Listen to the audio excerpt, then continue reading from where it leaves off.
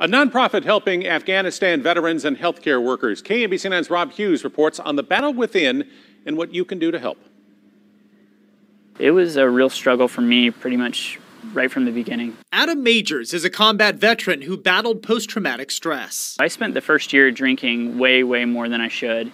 And about 1 year after I got home, I had a complete and total breakdown. Started having panic attacks every day and found it really difficult to even leave my house. Adam serves as a psychotherapist with the Battle Within's Frontline Therapy Network. I love it. I wish everybody did it. I can't begin to explain what a difference it can make in someone's life. Adam leads a therapy group for Afghanistan veterans. They're just heartbroken and infuriated by what they've seen unfolding there, and also really confused and trying to sort out what this means for them going forward, trying to figure out what their service meant, what their sacrifices meant. Adam also serves healthcare workers battling COVID-19. They might also be wrestling with a health issue of their own on top of it, or struggles in their marriage or with their family.